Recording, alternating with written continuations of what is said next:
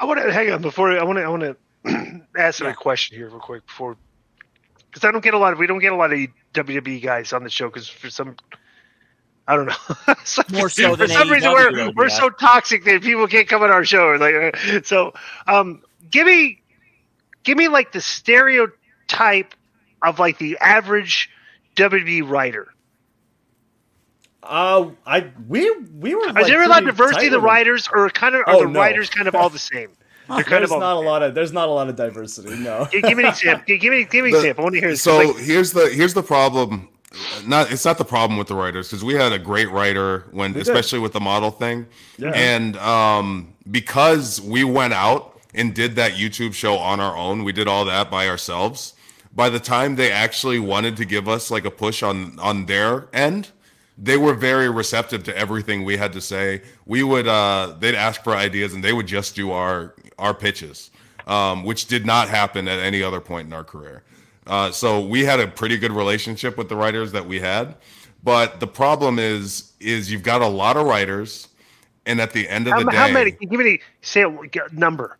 Give me a number. So I was in production meetings when I was on commentary, and for a show, you've probably got, what do you think, Mansoor? 10, 12, like I'd say 12 15 writers? Show. Yeah, 12 per show. And at the end of the day, only one person makes all of the decisions for the show.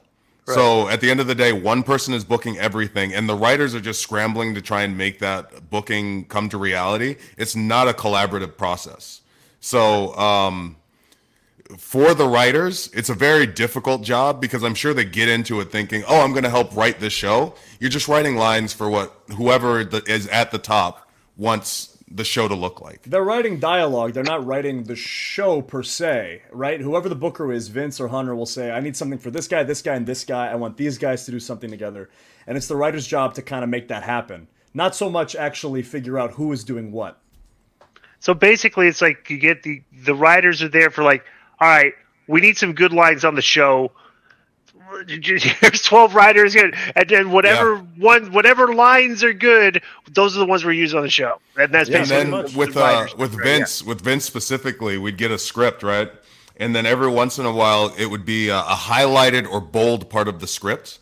That would be a part of the script that Vince wanted specifically, as opposed to something like anything else was kind of negotiable. If it was something written by a writer, it was negotiable. But the bold highlighted section was word of God. You must say it, and you must say it how he wanted it. And sometimes it wasn't even dialogue. Like there's one time where Sami Zayn walked into Vince's office while he was speaking to somebody, and Sami goes, "Oh, I'm sorry, I didn't mean to interrupt." And Vince says, "Well, you did." So then Sami goes and talks to his writer, and his writer gives him a piece of paper, and it's his segment. And Sami notices that on the segment script, it says highlighted in bold in the directions, not the lines.